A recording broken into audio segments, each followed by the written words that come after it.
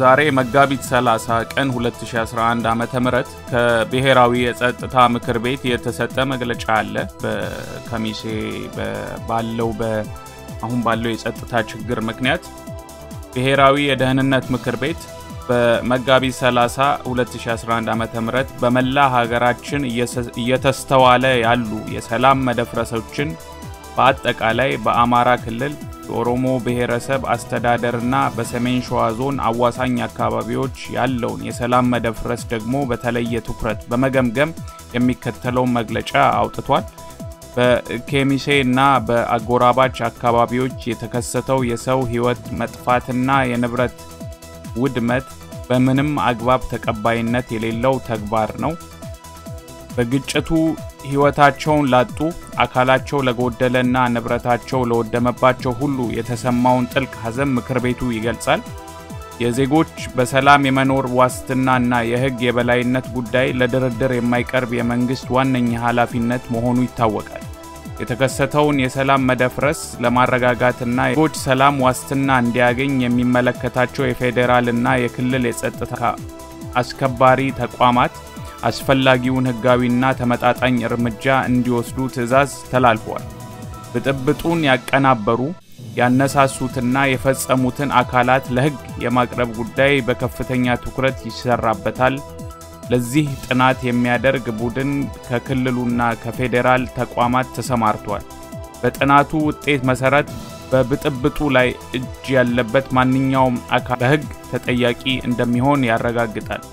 ከዚህ ባሻገር ችግሮች የሚከሰቱት በውስን የራሳቸው አጀንዳ ያላቸው የጥፋት ኃይሎች ሆኖ ሳለ በመደበኛውም ሆነ በማህበራዊ ሚዲያ የህዝብ ለህዝብ ግጭት የተፈጠረ በማስመሰል የማራገብ ስራ የሚሰሩ አካላትም ከድርጊቱ እንዲቆጠቡና ጉዳዩን በሰከነ ሙያዊ ስነ ምግባርና የሀገርን አንድነት በሚጠብቅ መልኩ እንዲይዙት ያሳስባል። በመጨረሻም መንግስት ህግን ለማስከበርና የዜጎችን ሰላም ለማስጠበቅ ከመቼውም ጊዜ በላይ ቁርጠኛ መሆኑንና ገወጥ ተግባራት ላይ የሚሳተፉ አካላት ከድርጊታቸው የማይቆጠቡ ከሆነ መንግስት ህግን ከማስከበር ወደ ኋላ እንደማይል በድጋሚ ያረጋግጣል ይላል። ይህ በጠቅላይ ሚኒስትር ጽህፈት ቤት አርማ የወጣ የብሔራዊ ጸጥታ ምክር ቤት መግለጫ ነው። በተያያዘ ዜና የሰሜን ሸዋ ዞን የጸጥታ መምሪያ ኃላፊ አቶ ካሳውን እንዳለ በአካባቢው ለተከሰተው አለመረጋጋትና የሰው ህይወት መጥፋት ተጠያቂው የኦነግ ጦር ነው በማለት ዛሬ ለሸገር ተናግረው ነበር። ግልጽ መታወቅ ያለበት የኛ መረጃ ማስረጃ ጀምር የሚያሳየን ሰዎች አይደለም ጥቃት ጭምር እየፈጸሙ ያሉ አካላት በቀጠናው ያለ የተደራጀ ኃይል ነው። የኃይል ደግሞ ኦነግ ነው። በግልጽ መታወቅ ያለበት ማለት ነው። ምንም ማይታወቅ ምናምን አይደለም። የአካል ነው ድጋፍ እየሰጠ ያለው። ይሄ አካል ነው በተለያየ መንገድ አቅዶ በታቀደ መንገድ ጥቃት እየፈጸመ ያለው እውነታው ስለሆነ ማለት ነው። ከፕላንት ውስጥ አካባቢ ከኬሚሴ አካባቢ የተፈጠረ ችግር ነበር።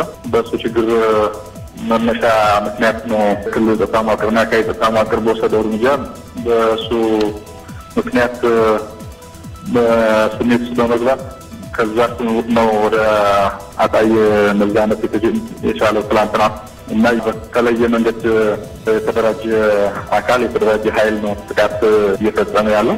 ይህንን አካል ለመከላከል የአካባቢው ጸጥታ መዋቅር ክልሉም ጸጥታ መዋቅር በጋራ ጥረት ሲያደርግ ነው ከትላንት እስከ ዛሬ ድረስ የቆየው። አሁንም በዚህ ሂደት ላይ ነው ያለው። የችግሩ ከኦልሞስቱም አልፎ ችግር ያለባቸው አዙሪያው አካባቢዎች አሉ።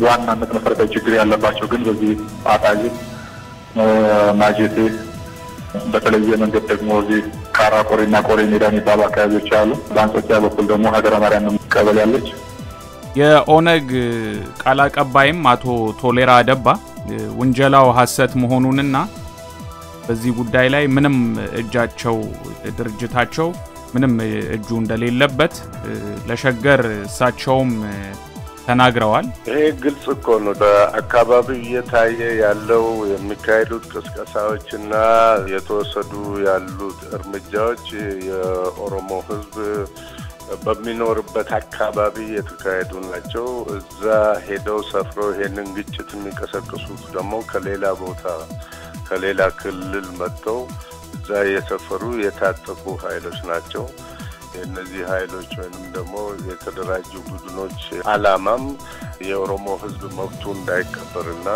ግዛትን የማስፋፋት አላማ ያነገበ ነው የሚመስለው እዛ የሰፈረው ሰራዊት ከሌላ አካባቢ የመጣ የድርጅት አላማ የተቋሚ ድርጅቶችን አርማ ይዞ የሚንቀሳቀስ የክልሉም ሆነ የፌደራል መንግስትን ባንዲራ ያለያዘ ሌላ ቡድን ነው ማለት ነው ይሄ ቡድን ከሌላ ቦታ ላይ የመጣው እዛ አካባቢ የነበረ ወይንም ደግሞ የሚኖር ሳይሆን ከሌላ አካባቢ የምን ተልቆ ለማሳካት ታጥቆ የመጣ ኃይል ነው ያቆ ሰራዊት የለም እዛ በሰሜን ሸዋም ይሁን በወሎ አካባቢ ይሁን በምስራቅ ሸዋ አካባቢ ለተደረጉ ግጭቶች መንስኤዎቹ የኦሮሞን የአገር ባለቤትነት መብት የሚቃረኑና የራሳቸውን አላማ ህዝቡ ላይ ለመጫን የሚፈልጉ ኃይሎች ናቸው የሚንቀሳቀሱ እኛ የምንለው በዛ አካባቢ ለተነሳው ግጭት መንስኤዎቹ እነሱ ሲሆኑ ህዝቡ ደግሞ ራሱን ለመከላከል የወሰደው እርምጃ ነው እንጂ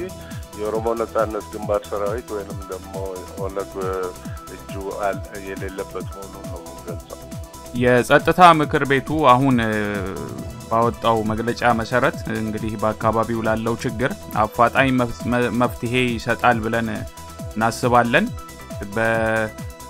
በክልሉ በአካባቢው ባለው የጸጥታ ምክር ቤትና በኦነግ ፓርቲ መካከል ያለውን መሰጣ ገባ ልባት ይሰጣቸዋል ብለን እናስባለን ባለፈው እንዳሰማናችሁ ከሆነ የኦነግ ጦር ሰራዊት አሁን በኋላ ኦነግ ፓርቲ አመራር አባላት ጋር ምንም አይነት ግንኙነት የለኝም ብሎ ይፋዊ መግለጫ አውጥቶ ነበር ስለዚህ የኦነግ አመራርና አዲስ አበባ የሚገኘው የኦነግ አመራር ስለ ጦር ሰራዊቱ ስለ ኦነግ ጦር ሰራዊት ምንም አይነት ፍንጭም ይሁን ምንም አይነት መረጃ ያላቸው አይመስልንም በወጣው መግለጫ መሰረት ስለዚህ ጉዳይ ከኦነግ አመራር ይልቅ የኦነግ ጦር ሰራዊትን የሚመሩ አካላት መልስ ቢሰጡበት የተሻለ የሆነ ግንዛቤ ይኖራል ብለን እናስባለን ሆነም ቀረ የዜጎች ህይወት እንደዚሁ መጥፋት የለበትም የመንግስት የጸጥታው ምክር ቤትም